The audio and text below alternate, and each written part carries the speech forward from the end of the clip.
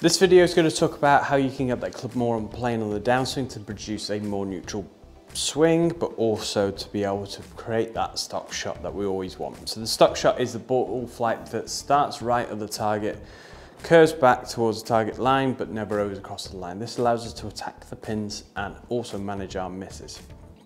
So I've got today 2 drills that we're going to help with the downswing. As long as we've got things in place or we're in a good position at the top, this allows us to produce that. And it also then allows us to work out how to manage the club face to be able to get a stock shot.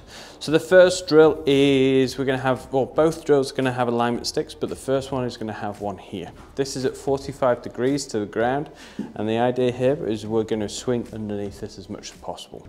So to set this up, we've got to get the stick level with our hands, and we're going to take a big step.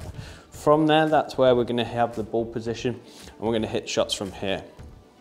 So when you're taking the swing back and down, this club head works underneath this stick. This allows us to produce a club pass that is out to the right. And for me, it produces a 6 degrees into out club path. The other variation of this is we're actually going to put it here and down the target line, really quite low. And again, that ball sits underneath there.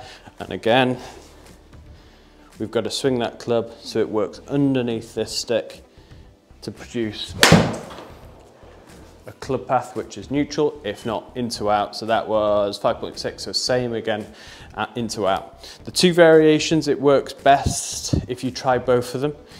Some people prefer the visual having the stick right in front of them. Some prefer having something out here. But having these 2 here provides feedback in terms of if we've done it right or wrong. If we've done it wrong, then we know we've swung over the top, which then can produce all sorts of swings. But if we keep repeating this, then we can create feels within our swing that when we go out into the course, we can recreate and re-feel what we have, the sensations to create this and complete this drill.